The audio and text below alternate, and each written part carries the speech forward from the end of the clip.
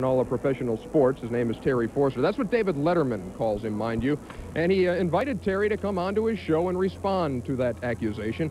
So last night, it was David Letterman and Terry Forster face to face.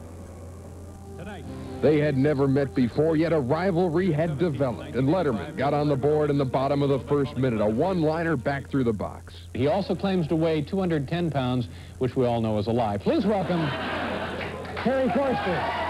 Going to the top of the third minute, Letterman, as expected, an early 1-0 lead, but Forster rallied, scoring twice. Well, I was walking by my fifth deli of the day today. I looked in and I saw a David Letterman sandwich. And you went for it. Yeah, it had a lot of tongue on it. But you know... David Letterman, I said, I thought he was canceled a few years back. Honestly, I didn't know he had a show. But Letterman tied things up in the 6th minute, pointing out that Forster's 1971 baseball card had his weight listed as 210. And now, 14 years later... Okay, this is the current card. Weight 210. It's amazing what a little money will do for you. So after 6 minutes, it was tied 2-2, and by the time they headed for the Forster cooking clinic, Terry took aim at manager Eddie Haas. Have you ever been sipping on a large tub of beer and had to go in? Not necessarily, no. I know when I'm going to pitch, and that's never now.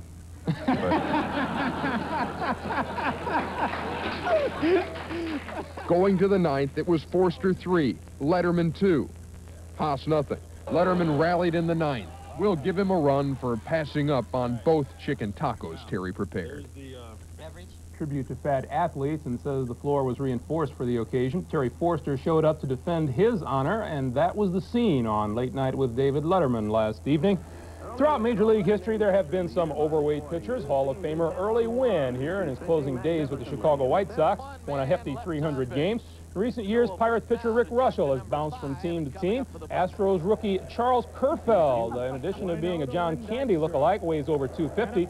However, he does show some grace on the field, although he doesn't get the foot out. And then there's Atlanta Braves reliever Terry Forster, who was called a fat tub of goo some weeks ago by NBC's David Letterman. Well, Forster showed on the Letterman show last night to provide, among other things, a fair share of laughs. Do the late night program on one condition. Please welcome Terry Forster.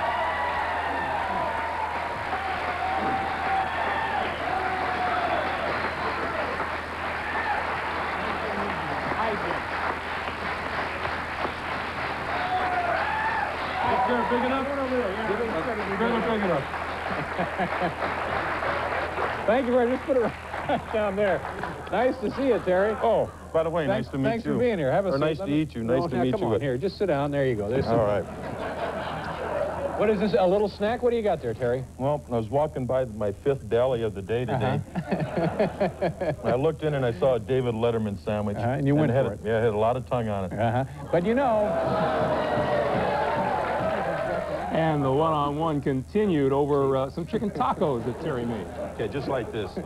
Now, do you ever eat anything in the bullpen? We're not supposed to, but, I mean, like, this right here wouldn't even be a snack for us guys in the bullpen. Is that right? Not even a snack. Now, how does that work? Do you bring it with you to the park, or do you actually eat the stuff in the ballpark? Well, what we do is we get somebody coming to us. You know, like somebody wants a baseball autograph ball and say, hey, you have the ball and $5, go get us 4 hot dogs.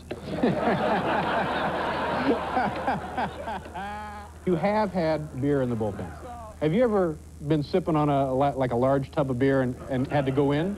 Not necessarily, no. I know when I'm going to pitch, and that's never now. But